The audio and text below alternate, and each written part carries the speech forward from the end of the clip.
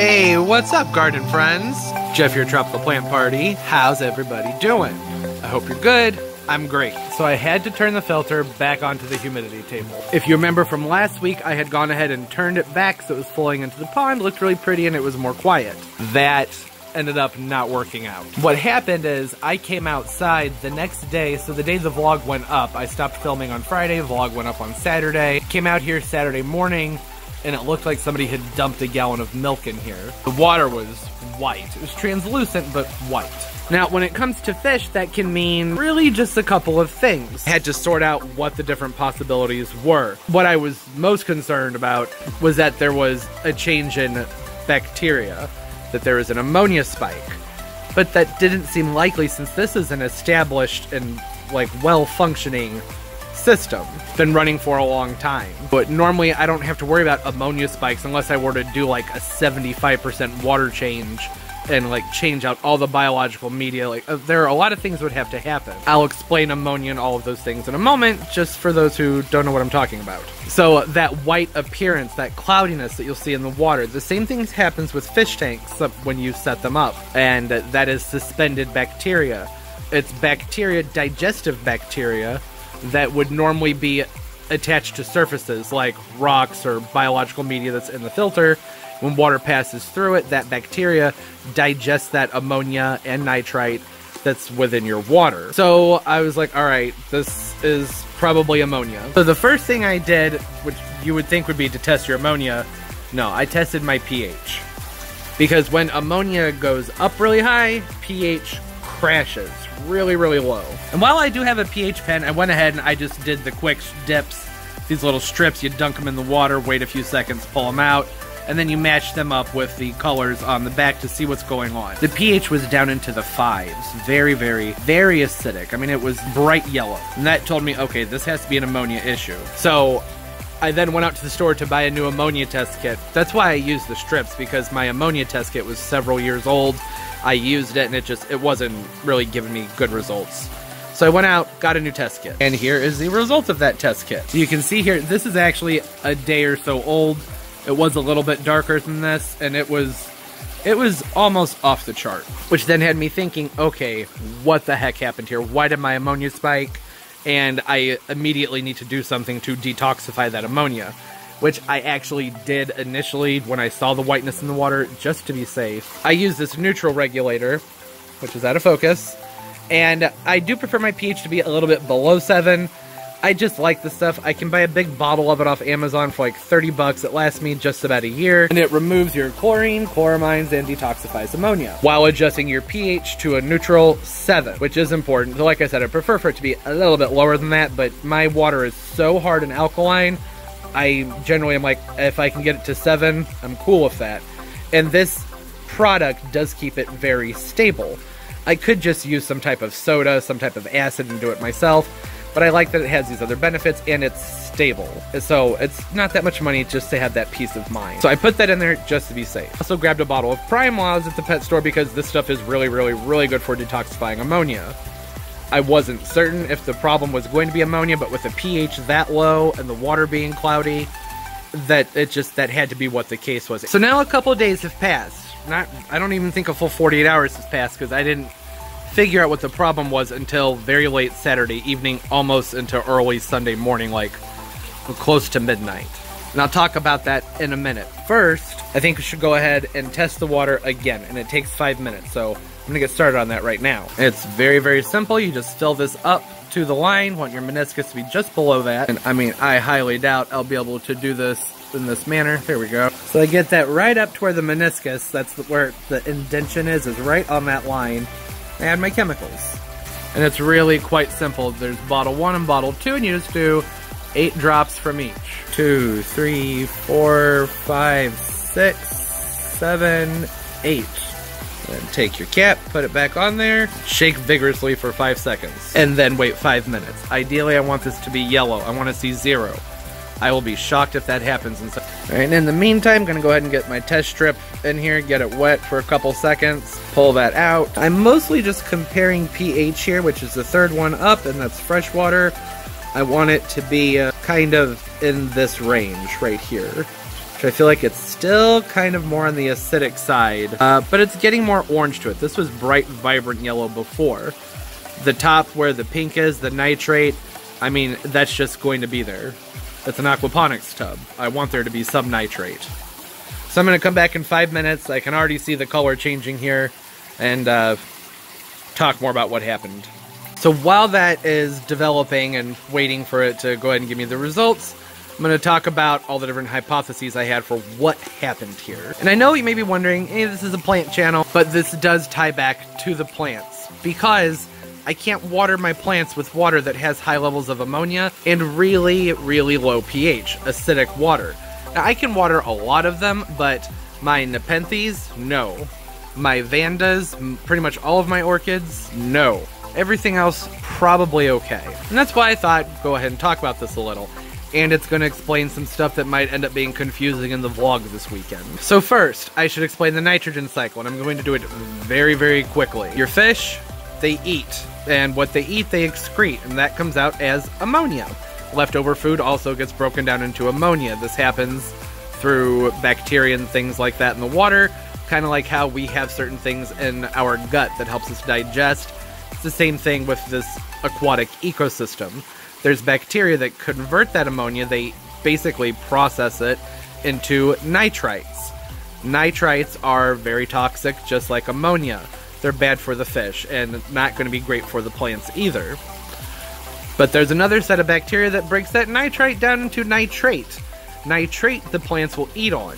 You don't want it to be super high, but having a tank or a pond without nitrate is very difficult to do. You want the levels to be as close to zero as possible, obviously, but getting it actually at zero, especially in something containing koi and goldfish, probably not going to happen. Unless maybe you have like one fish and a ton of plants, because those will help consume some of the nitrate. Now, in the wilds, in a natural ecosystem, in a huge body of water, this gets broken down further. Ionization, all different types of things happen. It can dissipate into the atmosphere. That's not going to happen in this artificial setup. Now, there are biopellet reactors and things like that you can use to help break down your nitrate, but that's not practical for a koi pond. Maybe a reef tank, something saltwater, but not in this situation. And I want there to be some nitrate and phosphate, which the nitrate and phosphate, that all happens after the nitrites, because that's what the plants feed on. It's what's in a lot of our fertilizers.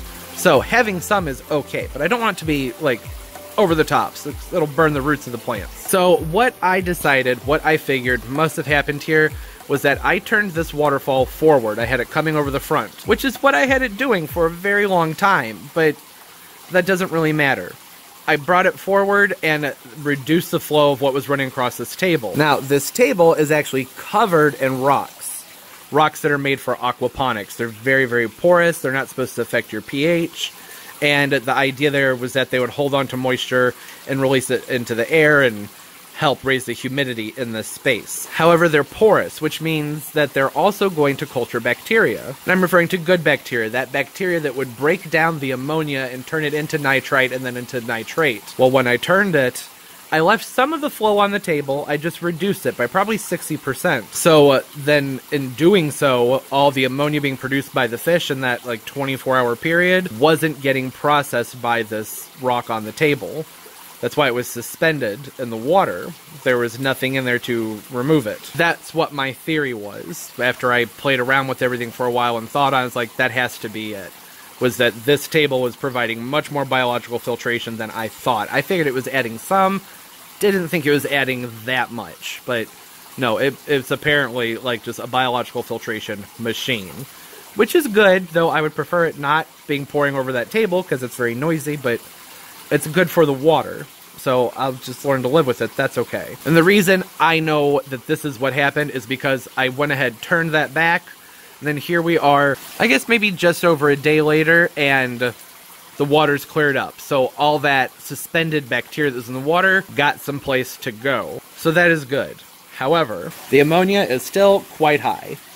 I'm not surprised by that. I have the chemicals in here to detoxify. Normally the fish would be up at the surface, gasping for air, breathing very erratically. They would look rough. Koi, generally, once you have them for a while, are a pretty tough type of fish.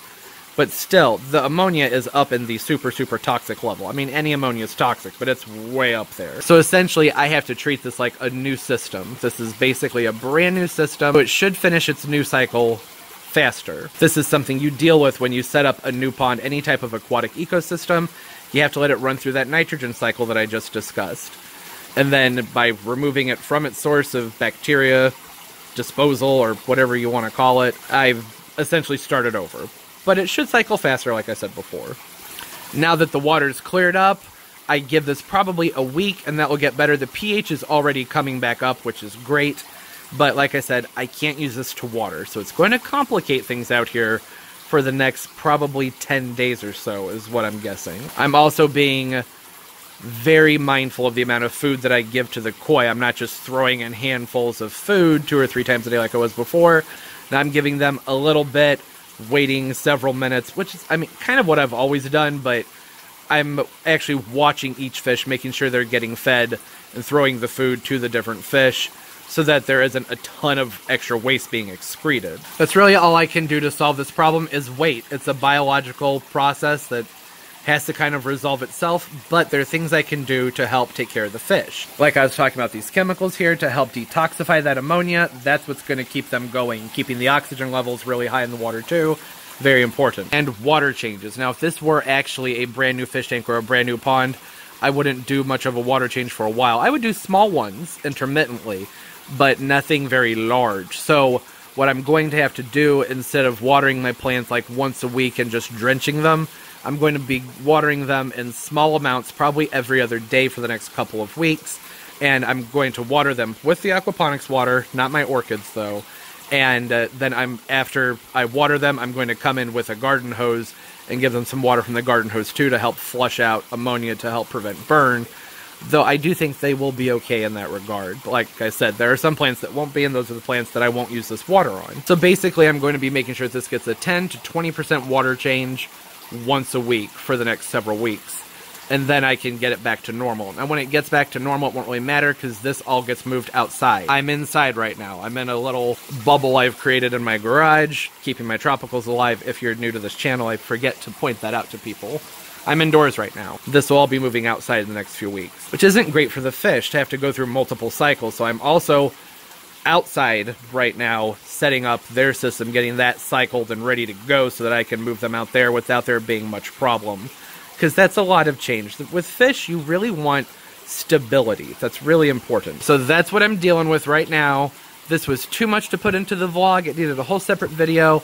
And there's another video that'll be out in the next few weeks that kind of pertains to fish and aquaponics. So this will hopefully be a good background into that. Yeah, that's what happened here. I messed up. I shouldn't have pulled this that far away from that bed of water, or I should have put in another pump to keep it going through there. But you know what? It is what it is. The fish are okay. It was a learning experience. I now know that this hydroponic medium that I have in here is an excellent source of biological filtration, which is good to know because I may incorporate it into my freshwater tank in the house, actually. So I learned something good here at the same time, and everything worked out okay. But if you ever have a pond or a fish tank and this sort of thing happens, the main thing to know is go ahead and detoxify that ammonia. This doesn't remove the ammonia, it just detoxifies it so that it's not going to burn the gills of your fish like the ammonia would otherwise. You don't want to use chemicals like zeolite that remove the ammonia. I need that ammonia in there to go ahead and recycle everything, so it's got to stay, but I will be doing water changes to help bring it down some, but its presence is still necessary to recycle that biological bacteria. Okay, that's enough. That's what happened here. The water's foamy. That can be caused from excess salts. It could be caused from things being messed up with the alkalinity. Things are out of balance right now. So my main thing is keeping my filter clean and being very wary and watching things closely. But don't forget to leave the video a thumbs up. It helps a lot and I appreciate every single one of them. Subscribe as well. Upload multiple times a week. I'll link my social media stuff down below in the roots of the video. Follow me, I'll follow you back, and we can look at each other's pictures and have fun nerdy plant time together. But alright, as always everybody, keep on growing. Bye-bye.